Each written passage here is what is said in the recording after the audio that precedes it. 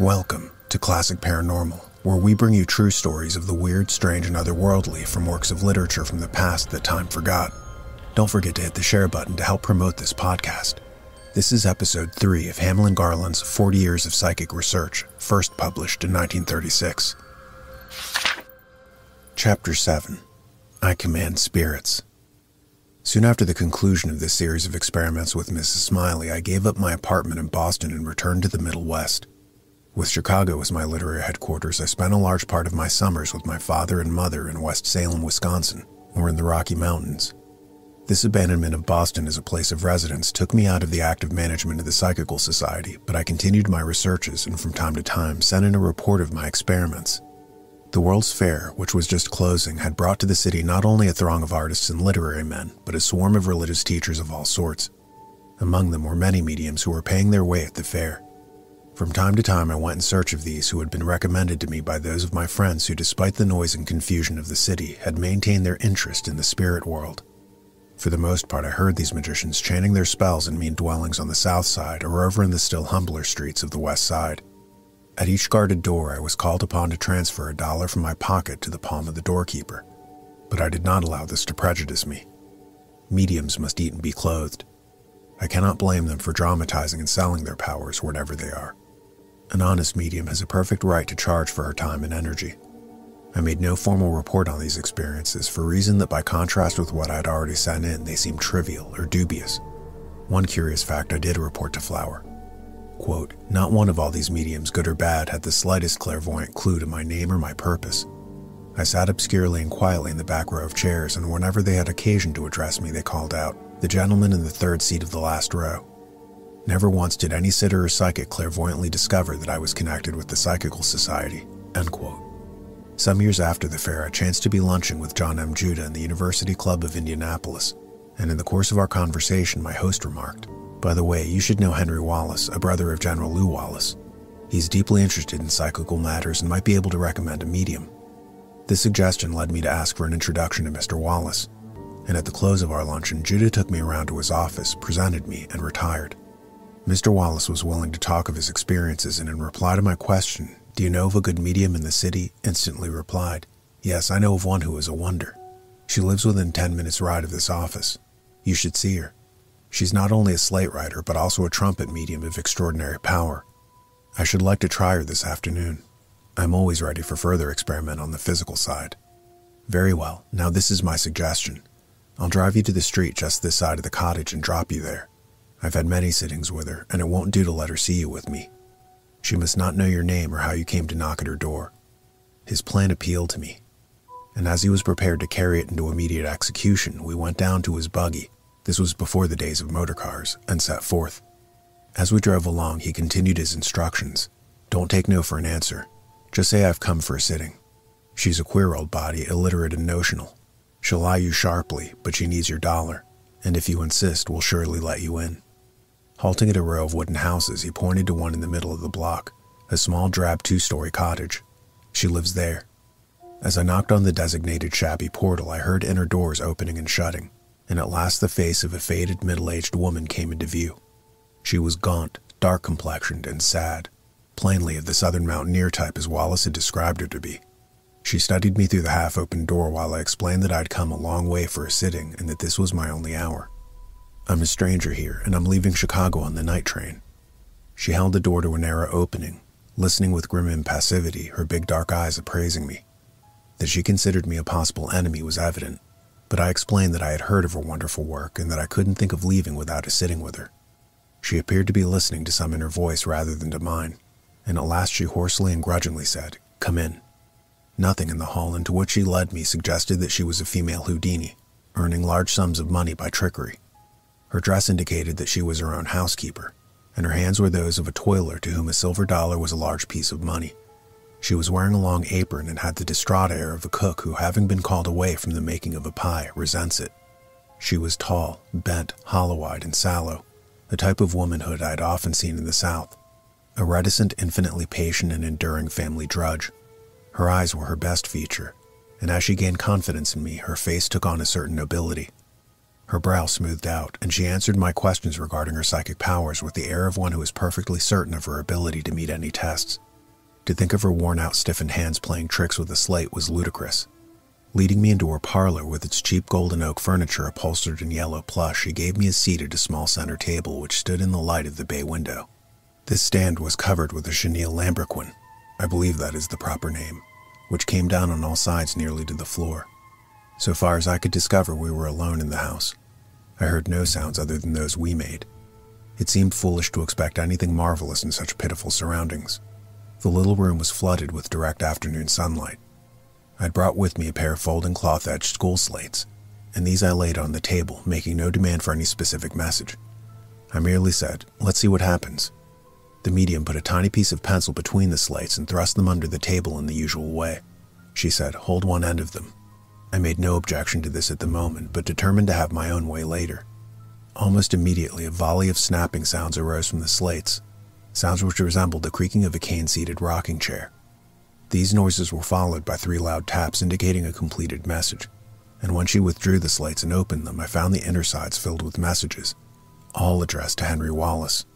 This interested me keenly, much more than any message addressed to me. It was evident that while she could get nothing of me, could not even derive my name or business, she could sense and did sense in me something associated with Wallace. It was as if I'd brought in my clothing the scent of his pipe, or to be more mystical, something of his aura. Another possible explanation is that his many sittings with her had left in her room a psychic influence which still dominated her. Her guides were equally helpless. This fact in itself is valuable. At my request, we tried again, holding the slates under the table as before with our right hands, while our left hands remained in full sight on the tabletop. As the writing began again, she called my attention to a twitching of the muscles of her left hand and arm, a series of minute movements which kept time, so to say, with the pecking sounds on the slates beneath the table. This synchronism profoundly interested me. It made certain that some occult relationship between her normal arm and the writing going on below was in operation. The sound of writing was still heard as she slowly withdrew the slates. After they were laid on the table, the ticking noise could still be heard. Reaching over, she took the upper slate by the corner with her thumb and finger, and slowly lifted it while the phantom fingers continued to write at a furious rate. The pencil point seemed to be hopping up and down, pecking out its lines. This noise coming from the slates reminded me of the sizzling of fat in a frying pan when the cook lifts the cover to turn the meat. Putting my head down flat on the table, I tried to catch a glimpse of the pencil at work, but failed. As she opened the slates wider, the noise ceased. The messages were again disappointing. They had no relation to me, none whatever. The spirits had not yet discovered me. This was an excellent test of power for the reason that the psychic had opened the slates to the sunlight. There was no machinery, no hocus pocus, no chance for mistake. It happened as I related, wholly under my eyes and with no third person present. But there was no clairvoyant power at work. At this point, I decided to take control.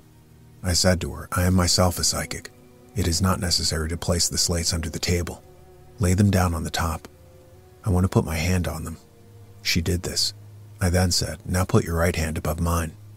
She did as I commanded with wondering submissiveness, and with my left hand I flung the end of the long table cover over our 2 hands in the slates, thus shutting away the light.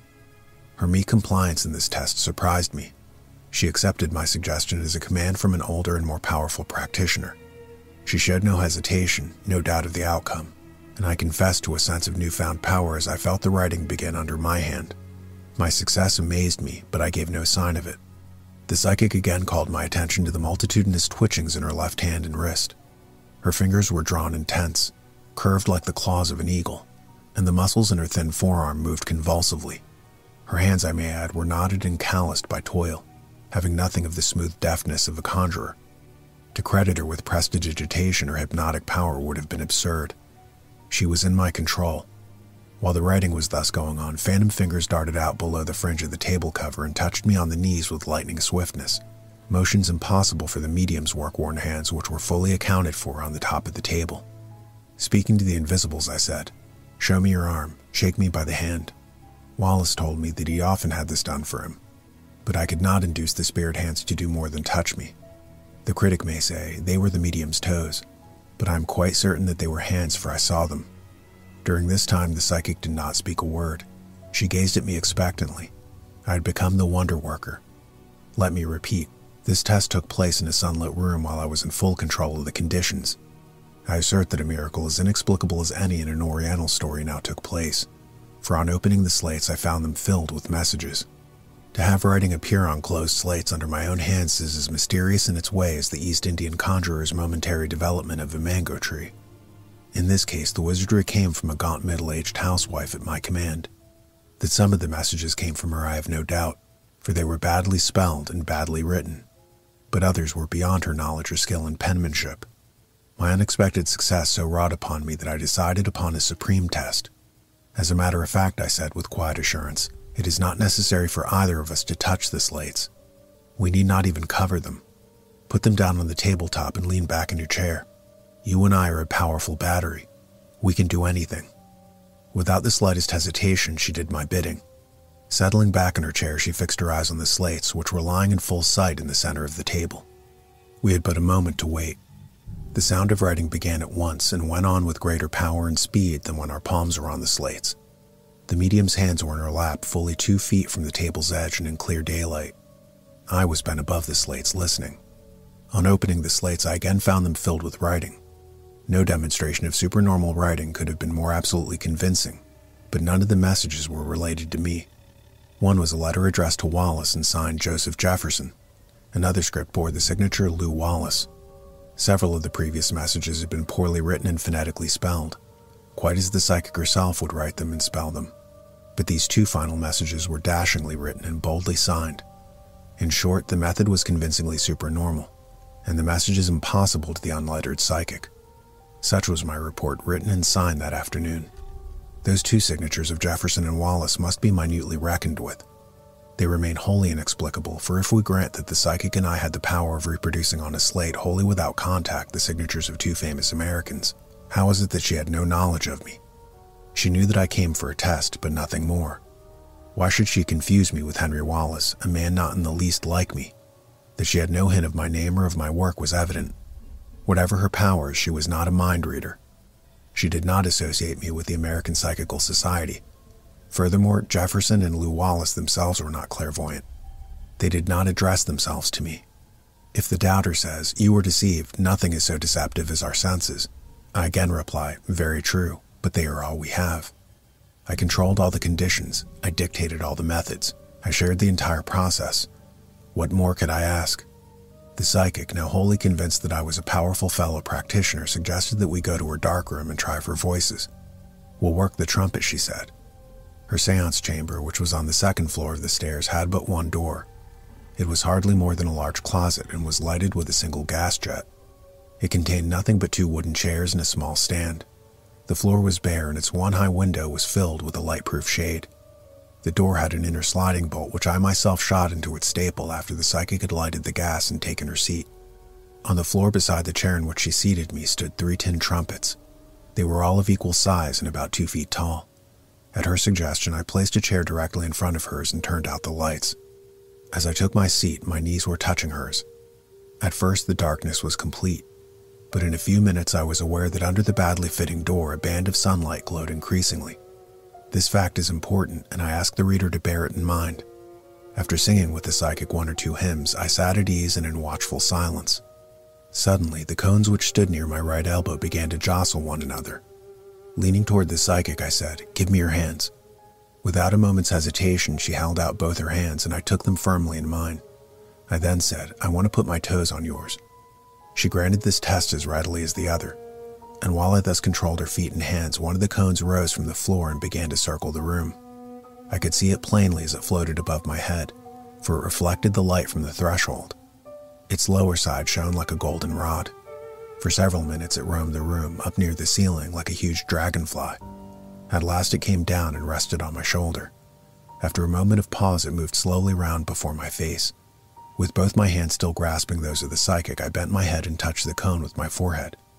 Instantly it fell, as if my touch had in some way short-circuited its power. A little later, when the psychic struck a light, another cone fell from its position in the air. It had also been in motion, although I had not been able to see it.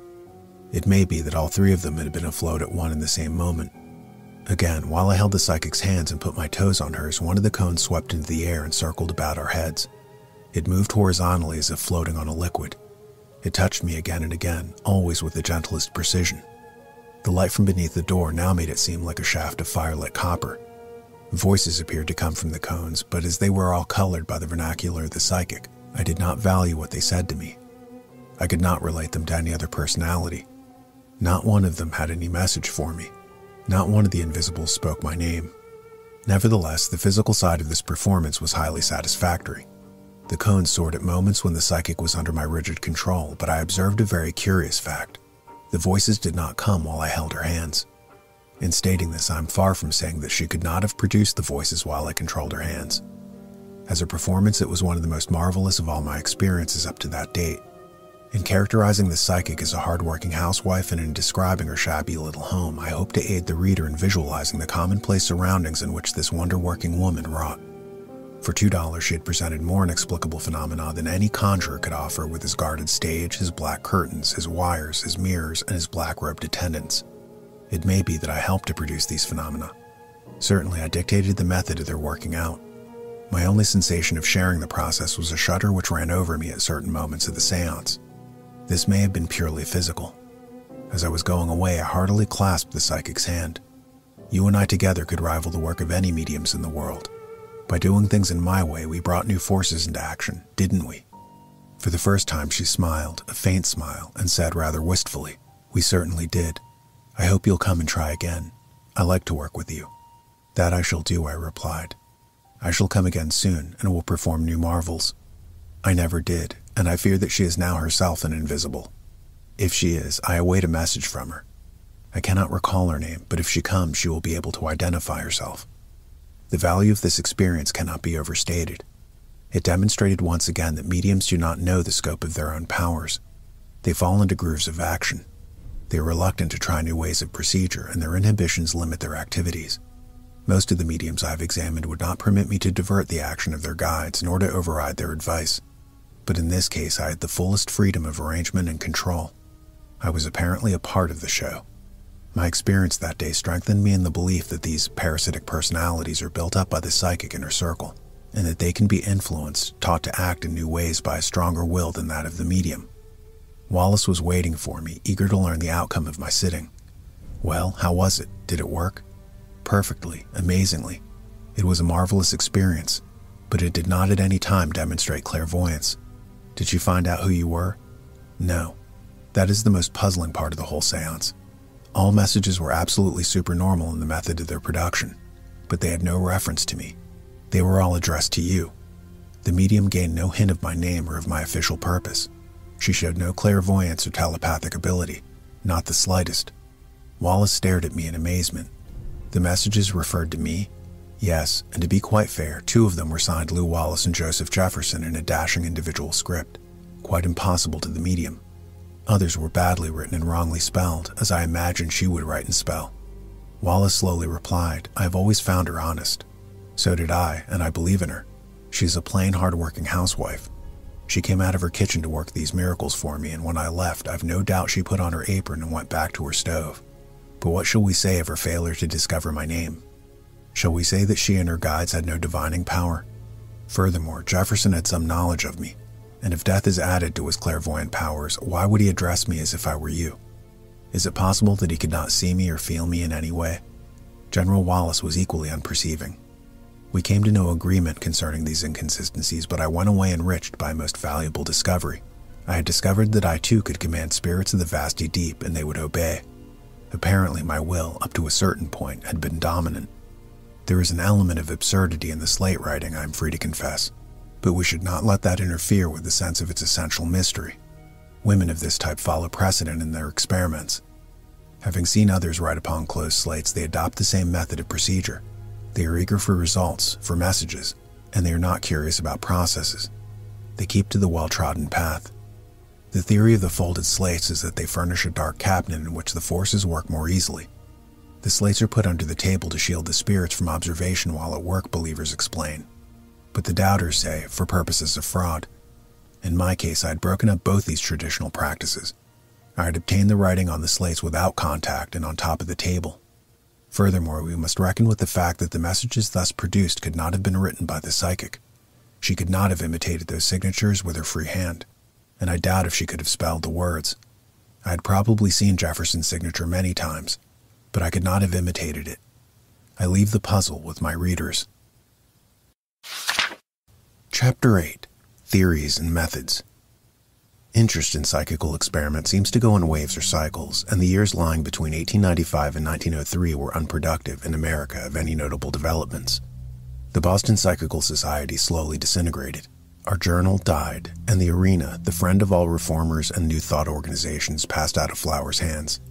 I still kept in touch with him and with Dolbear, but I met them only at long intervals. Then, too, my literary work subordinated all matters occult. For more than 2 years, 1895 to 1897, I was busied with writing a life of General Grant. In 1898, I took the long overland trail through the Northwest Wilderness into the Upper Yukon Valley. In 1900, I began a series of novels dealing with the Red Men and their neighbors, writing which kept me on the move and in the open.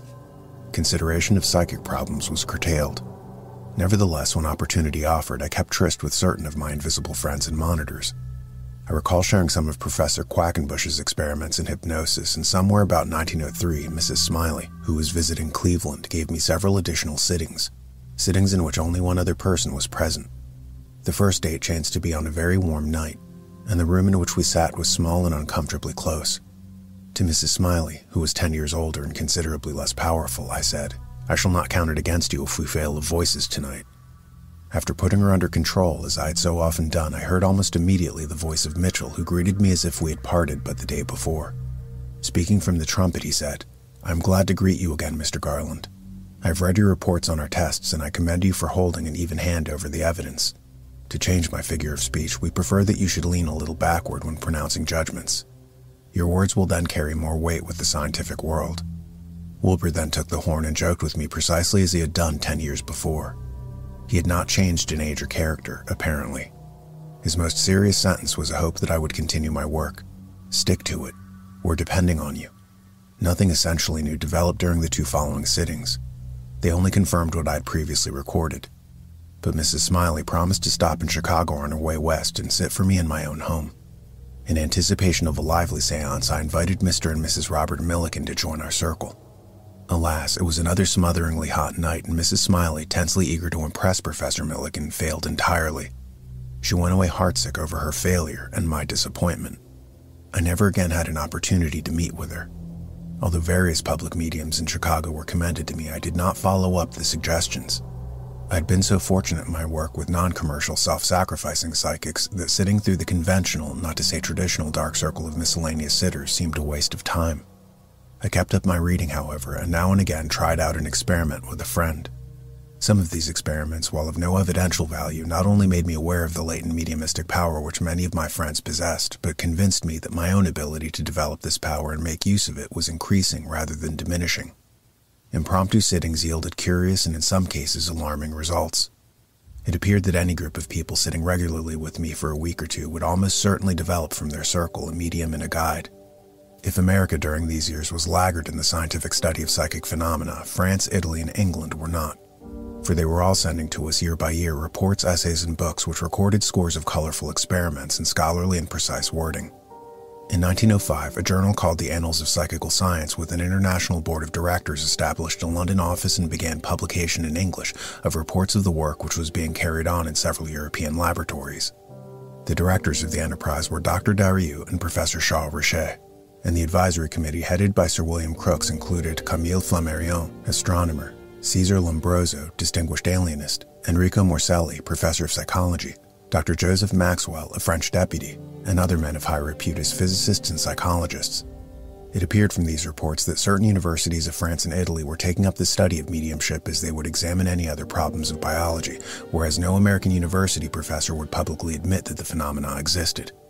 One of my most intimate friends at this time was Henry Blake Fuller, the Chicago novelist, who was not only a man of wide reading along lines of philosophical discussion, but an enthusiast on all phases of Italian life and history. He often translated for me articles dealing with experiments in Milan or Rome.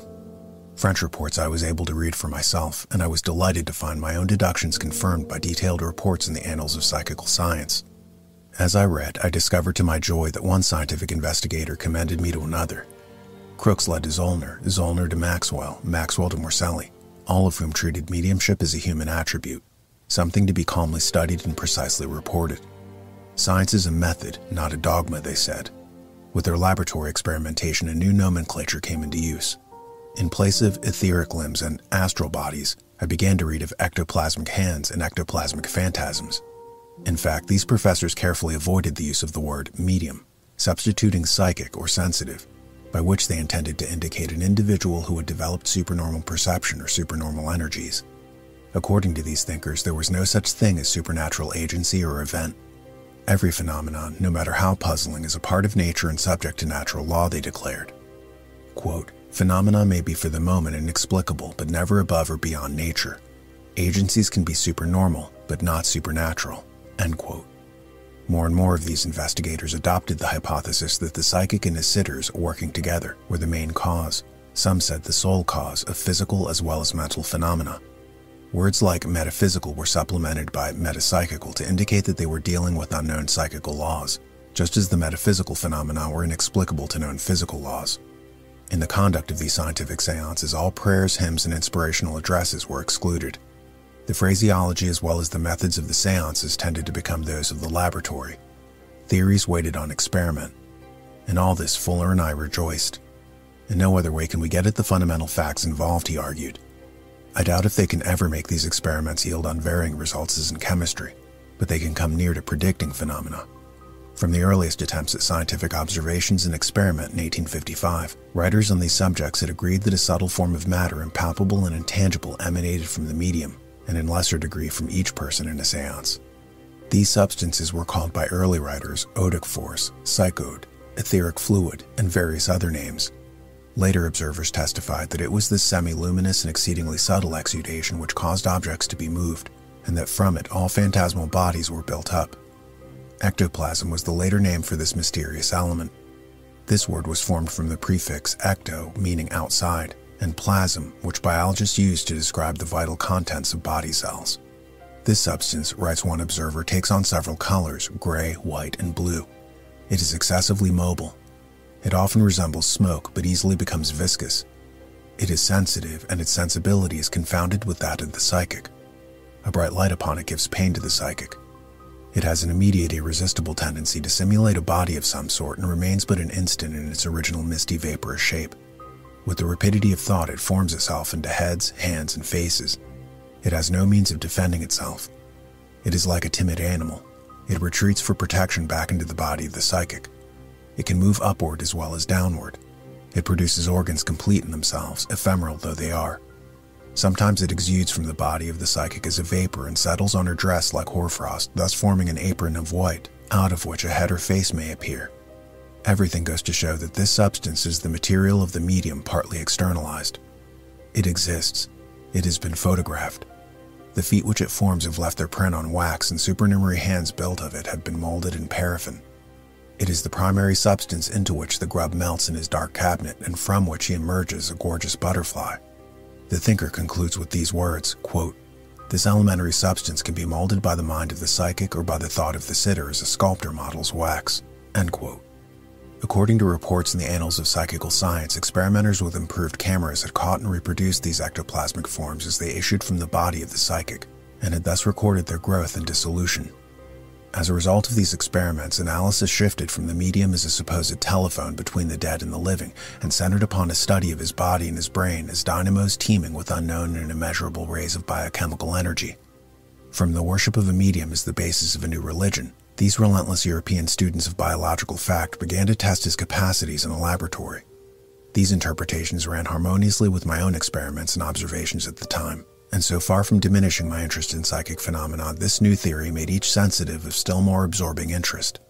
It also caused me to resent the sneers and evasions of my own university professors and specialists. Why should not American colleges enter this field of unexplored biology as they are doing in France, Italy, and Germany, I said to Fuller. It is not a religious problem with Rocher or Lombroso. It is a question of fact. Are these supernormal powers claimed by individual psychics demonstrable? That should be the question with American men of science. Our scientific experts are afraid of criticism, he replied. They can't afford to lose the goodwill of their employers.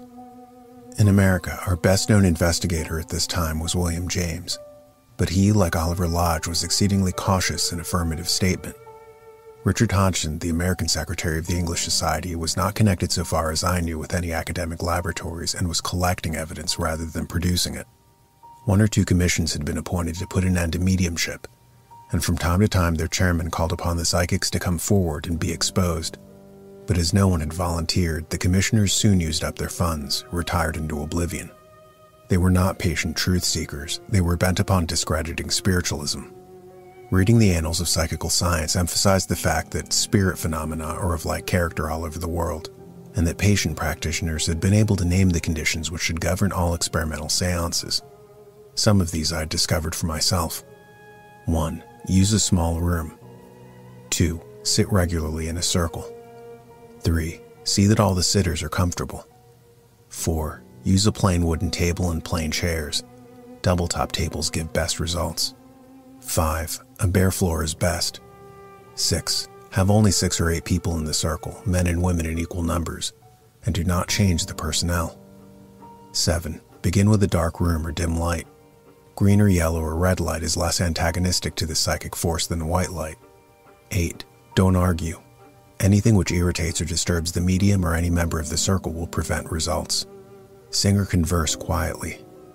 9. Have only one spokesman. Many questions at once confuse the situation. Consult the guides as to conditions. 10. Don't get impatient.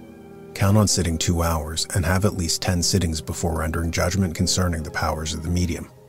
As my readers will recall, I had already applied most of these rules, and some of them I had successfully contravened. My best seances had been only with 3 or 4 sitters, as in Dolbear's study and Flower's chamber. In some instances I had humored the psychic. In others I had insisted on doing things in my own way. Very early in my experimentation I had discovered that comfort and serenity were necessary in order that the psychic should be at her best. A sitter's skeptical attitude of mind has little effect on the phenomena provided he keeps his doubts to himself and does not irritate or distract the psychic. Each circle is in fact a kind of chemical compound. Any new personality adds another element which may increase the force or diminish it. When approached for advice by those about to form a circle, I usually replied in these words, or near it. Phenomena seem to be the result of a mixture of chemistry and personalities. Faith is not essential to successful experiment, but patience and good temper are. Whatever the cause of the phenomena, their production seems to be a severe physical strain. Treat your medium with kindly care. Having control of all the conditions, eliminate all chance or trickery by gradually covering every loophole in your investigation. Make each succeeding sitting an affirmation or verification of the others. Mediums are highly suggestible. They work best when the circle is harmonious. Some of them succeed only when their routine is rigidly followed. Others can be induced to experiment. Nearly all of these gifted individuals consider their power a sacred gift, something to be used for consolation or for conviction of others. Some use it to make a living, but do so at the advice of their guides. You will gain best results by gaining the confidence of these wonder workers. Only in very exceptional cases will mediums lend their power to aid in the advance of psychic science. In fact, I do not expect it of them. Although constantly beset by those who wished me to aid in these developing circles, I declined to do so. It was too tedious and too uncertain of results. Then, too, the difficulty of meeting regularly and with the same persons in the circle was a barrier. Although I sometimes took charge of such sittings for the entertainment of guests, I did so reluctantly. I could not afford to spend long hours getting faint raps on a chair or slight movements of a table. For nearly 10 years, I continued my search for another co-laborer like Mrs. Smiley and Mrs. Simpson, one who would lend herself wholeheartedly to a series of experiments and so bring me a little nearer to an understanding of the mystery of mediumship. Accepting the biodynamic theory which leading investigators in the years following 1900 used as a working hypothesis, I resumed my experiments. Respecting the belief of the mediums that their guides were persons, I consented to advise with Coulter and Wilbur, or whatever the guide's name happened to be, but I drew the line at Red Thunder or White Bird. I knew too much about the speech and character of the Red Men to parley with these traditional figures. I regarded them as survivals of a primitive method of experiment. Trance controls may be dream creations, I argued, and all mediumship only impersonation, in the one case through the body, in the other by ectoplasmic forms. But nothing is gained by arguing the point with any psychic. Most of the mediums I met were enslaved to those dream personalities, implicitly obeying their commands. Some said, "We are forbidden by our guides to make money. They fix our hours and define the methods of our sittings." Considering their guides supremely wise, they sought their advice on all perplexities. The personality of the spirit manifesting must be discovered by exploration of the psychic, European investigators declared. The problem is biological, and the study of error is also essential to an understanding of these metapsychical phenomena. In this exploration, we must expect to come upon absurd acts. The old world advance into this field of unknown biology was not paralleled in America. Our researchers gave no thought to Richet, Maxwell, or Breuer, or if they did, they regarded them as dupes or dreamers. Even my friend Dolbear, who had confessed to me his complete inability to explain the phenomena which he had witnessed in his own study, felt obliged to hedge in the presence of his associates. America had no scientific men of the stature and boldness of Crookes, Lodge, and Wallace. No American of high renown came forward to study this most vital problem, although Tesla and Edison both privately hinted that there was something real in psychic phenomena.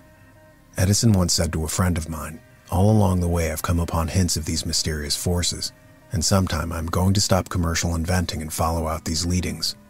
This he never found leisure to do. The truth is, our professors were not only afraid of losing face, as the Chinese say, they were afraid of losing faith in what they had gained. Orthodox biology has no place for a study of metaphysical phenomena. Professors who are quick to accept new facts in chemistry rage against the words metapsychical and metaphysical. In the presence of a psychic, they cease to be men of science and become bitter antagonists of a theory of which they know nothing. My only hope was that of finding a few young men who could not be intimidated by a board of regents or overawed by their fellow instructors. I sympathized with the scornful psychologist who said, "I refuse to be bored by a lot of old women singing hymns in the dark to make a table dance." But I resented sweeping denials of the existence of such phenomena. Granting that these inexplicable phenomena sprang from forces originating in the psychic inner sitters, I realized that time must be allowed for development.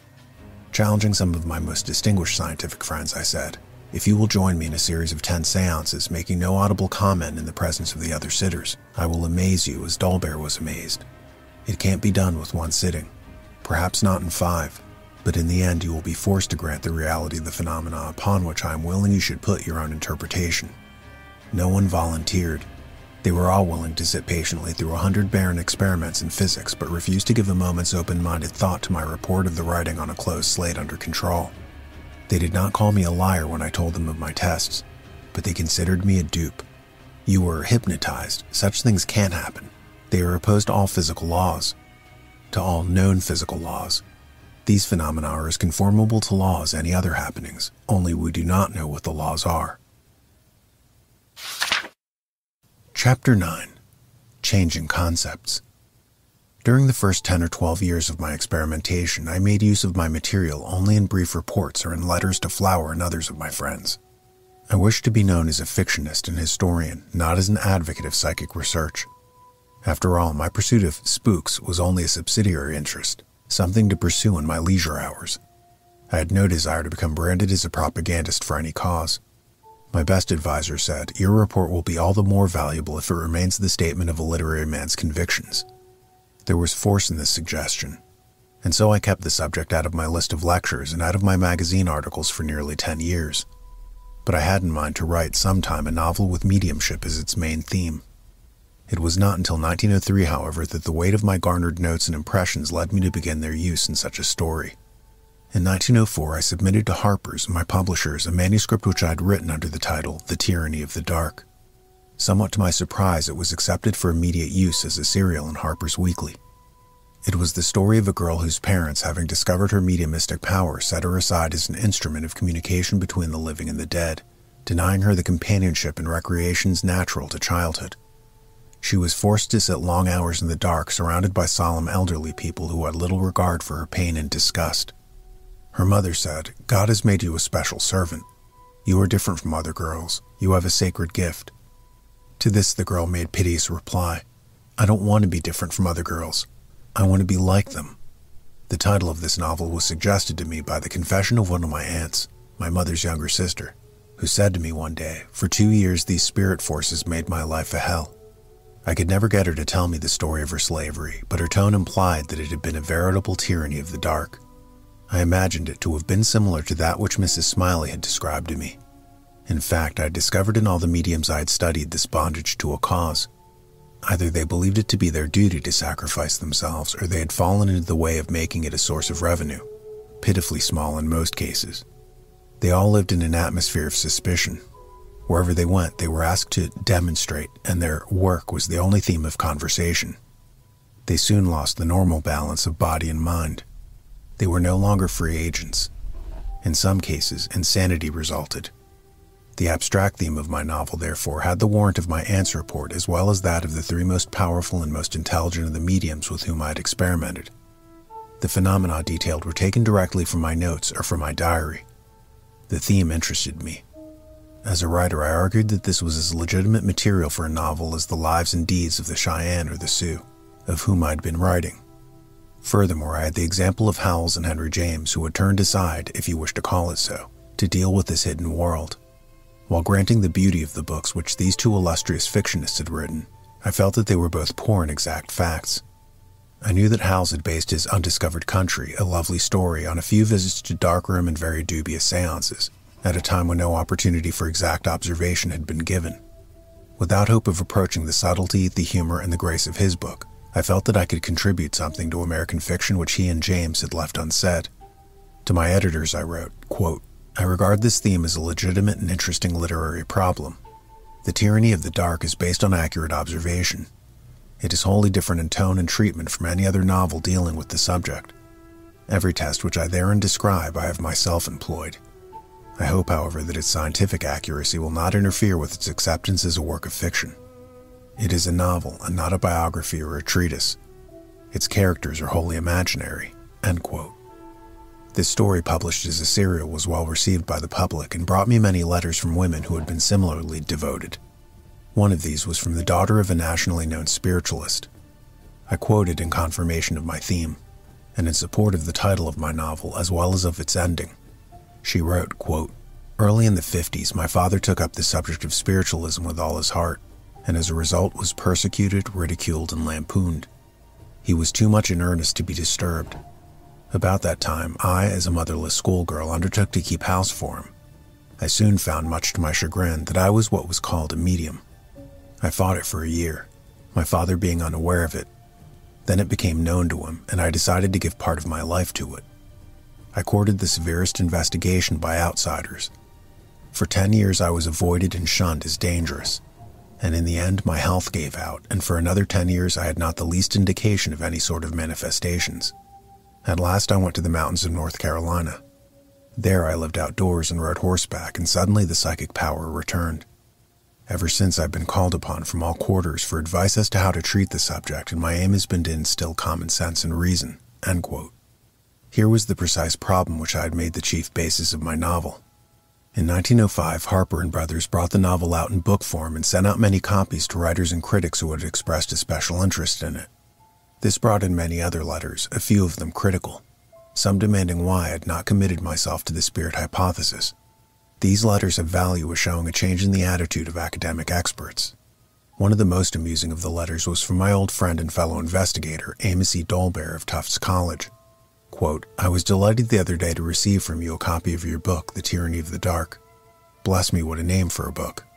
Down I sat in my spare hours for a day or two and read it through, in the same room where we had those tyrannous happenings 12 years ago. I got so absorbed in your story that every little noise gave me a start. Wilbur was expected, and I would have welcomed him heartily. That delicate finger high on the window, that horn touching my forehead and the voice saying, 'I ain't dead,' and the alarm clock suddenly stopping and the candy box being brought to the table. Every happening is a mystery until it is explained by a deeper mystery." End quote. I ask the reader's attention to that last sentence. The scientist who was a large figure in my story was suggested by my good friend Dr. T.M. Pruden, bacteriologist in New York, who had been my companion on the trail in Arizona and whose bug farm I had visited. From him came a letter equally jocose, quote, "I have enjoyed The Tyranny of the Dark mightily, all the more because you were good enough to inscribe a copy for me. Of course, you storytelling folk wouldn't scruple to make a promising scientific man drop his career like a hot potato just as soon as an alluring bit of femininity appears upon his horizon. Think what that chap might have done for science if you had been willing to let him alone with his ideas. But there would have been no story, so you may be absolved." End quote. He had no criticism to offer of my scientific statements, however. The value of the book as a novel was of more concern to me, and when Israel Zangwill called it quote-unquote the most engrossing book you have written, I was wholly reassured. He went on to say, quote, You hold the balance so impartially that you achieve all the thrill of a detective novel. I have met all the circle to which you refer, Crooks, Lodge, and others, at the house of my father-in-law, Professor Ayrton, who also read your book with keen interest." End quote. With these judgments from two experts, one a distinguished critic and fellow novelist and the other a distinguished man of science, I was fortified against attack. While at work on this manuscript, I had written William James asking if he had any new material for me. In his reply, he said, quote, "I have myself had no direct contact with mediums for many years, and am still in a state of bafflement as to all these phenomena. It seems as if they were intended deliberately by the Almighty never to either be proved or disproved definitely. I wish I had your experience. There are waves of public interest. It may be that there is just now an ebb, but there will sometime again be a flood, and things will hitch a little forward. Practically, I'm quite out of it. Haven't the time or energy." End quote. His letter confirmed me on my theory of psychic waves or cycles. I had sent a personal copy to William Stead, editor of the English Review of Reviews. His acknowledgement indicates the thoroughgoing spiritualist who recognizes no ebbs in spirit progress. Quote, "I've just finished making a review of your most interesting and suggestive book on the tyranny of the dark. I hope you'll bring out a sequel when your own ideas are a little clearer on the subject. As you have left it, the story is an ethical outrage. The destruction of such a human telescope into the great beyond as Viola is painted, merely to provide a very self-sufficient dogmatic prig of a young biologist with a wife, is an offense against ethics, against science, against the sense of proportion. The ethical outrage to me is that of making this girl a telescope. I quite agree that it would have been criminal to allow her to remain in Colorado with Clark and Pratt, but that is a very different thing from destroying her mediumship, which you have been bent upon doing. There is no difficulty if you complete your task by making him realize when married the crime he has committed in restoring Viola to her proper mission, seeing to it that she always keeps possession of the key of her own piano. Some would say her proper mission was motherhood. The trouble with Viola was that she, being a great natural psychic, instead of being carefully trained and taught that the first law of safety is to be the keeper of her own house, so that the spirits can only enter her with permission and remain only so long as she pleases, was handed over to the absolute control of the unseen. No one can be trusted with such ruthless power, certainly not the disembodied dead. But this was an abuse which earlier could have been remedied. The girl was healthy. Clark had gone. Her mother was quite intelligent enough to see that there must be moderation in communication. After all, we are living on this plane. I enclose you a very sensible discourse on the subject of the dangers of obsession. I notice you do not touch upon the phenomenon of the double. It is the most interesting of all, and to my mind of absolutely indisputable reality. Pray pardon the unceremonious freedom of this letter. I like your book, and I think it will do good." End quote. In my response, I admitted that my story offered no solution. Quote, "It is an advance on the mediumship novels of Howells and James only in that it states a belief in the facts of mediumship." End quote. I did not say, as I was tempted to, that his use of the words human telescope was abhorrent to me, voicing as it did the selfish desires of the bereaved who were willing to violate a young life for their consolement. After this critical estimate of Stead, I welcomed a letter of praise from a fellow novelist, Eden Philpotts, who thanked me for the book and said, quote, "You bring great store of knowledge to the task. I would only offer one criticism, and that with deference, since to criticize a kindly gift may be discourteous. But I think your biologist would not have animadverted against the honored name of Ernst Haeckel. He is no dogmatist, and where he permits himself to assent, you shall find 50 years of amazingly close and patient study behind the assertion. Can it be that your scientists did not know the evolution of man? I do not quite grasp what becomes of the spirits when the end of your book is reached. Is the hero's will stronger than theirs? If they were real ghosts, as of course you imply, why did they abandon their notable determination to regenerate the world through the heroine? No one knows why this power comes and goes." End quote. This letter was a surprise. I did not know that Philpotts was in any degree interested in psychic matters. Sir Oliver Lodge's reply was cautious. In a letter to my publishers dated May 24, 1905, he says, quote, "I am rather struck with the book you sent me. The Tyranny of the Dark indicates more knowledge and sympathy with several sides of the question of psychophysical phenomena than is customary in authors of fiction. On the whole, it should be instructive to the average reader, since it represents in many respects fairly the spiritualistic attitude and also represents fairly some aspects of the scientific attitude. It is too much to expect that either representation can be quite lifelike or satisfactory to the persons concerned. but still on the whole it represents a genuine amount of information and a somewhat remarkable knack of sympathetically depicting opposite sides to a question and holding the balance fairly even between them." End quote. W.H. Mallock, another English author, wrote that he had been contemplating a novel dealing with some of the well-known abnormal conditions of the brain. Not precisely those introduced by yourself, he explained, but others more amenable to ordinary scientific interpretation.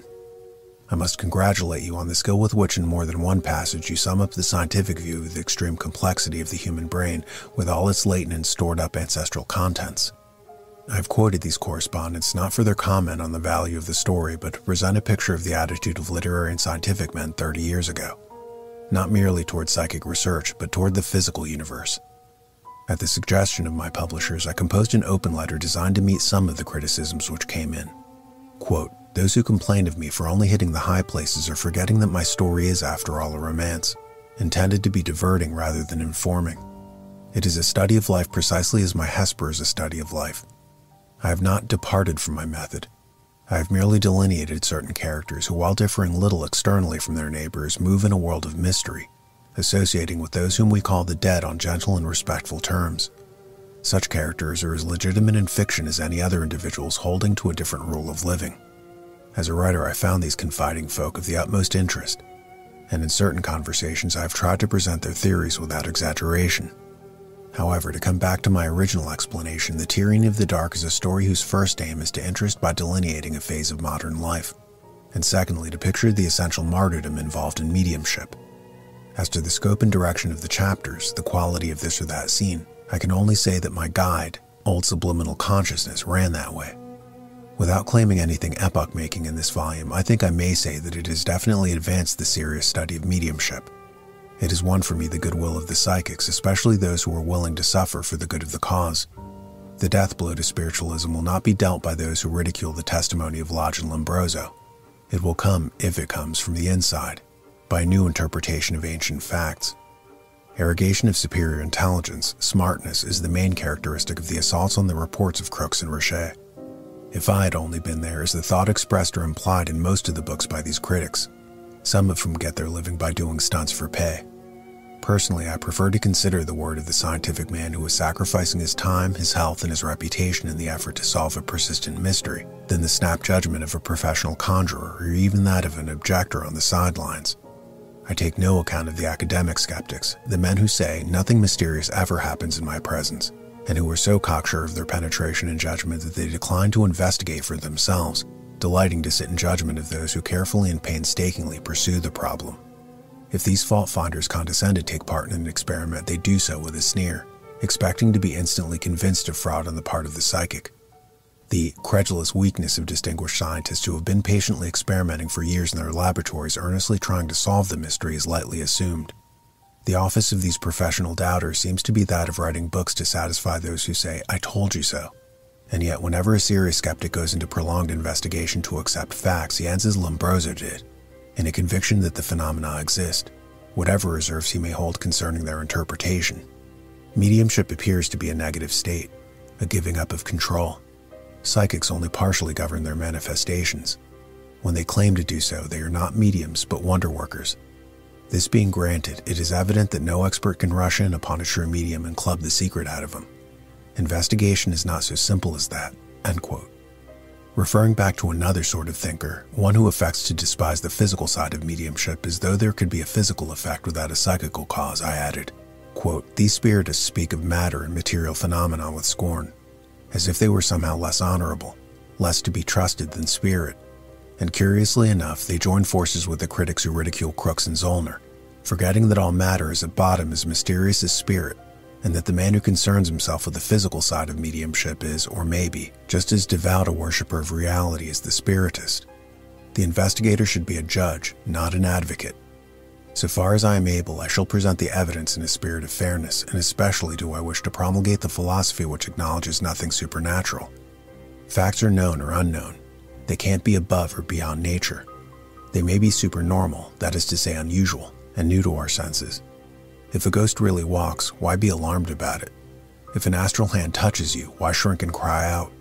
It is a natural phenomenon, startling only because it is new and not understood." End quote. I concluded my statement by quoting another letter from William James, quote, One who takes part in a good sitting has usually a livelier sense both of the reality and of the importance of the communication than one who merely reads the record. Active relations with the thing are required to bring the reality home to us. It is a lack of participation, long and careful, which invalidates criticism of psychical researchers of today." End quote. These and many other letters combined with the reviews brought to my publishers as to me a measure of satisfaction. The book, notwithstanding its controversial matter, had won a great many readers and had added something to the store of psychic research material. At the moment, I vowed never to write another page on this controversial and engrossing subject. You've been listening to Classic Paranormal's reading of 40 Years of Psychic Research by Hamlin Garland. This was the third installment. Be sure to click into the succeeding episodes until the book is complete. Until then, followers of the freaky, aficionados of the afterworldly, connoisseurs of the creepy, stay spooky.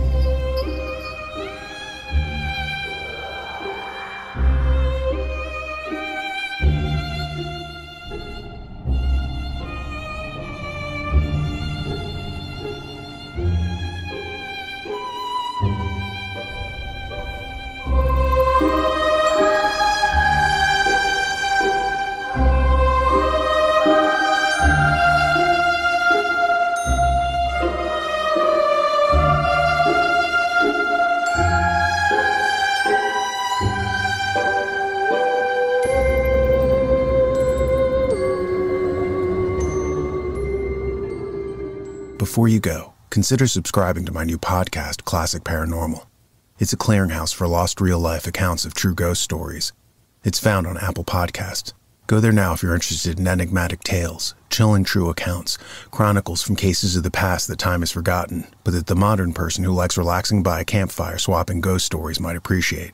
As I said, the new podcast I'm launching is available on Apple Podcasts and Spotify, and there's a link in the description below on this video.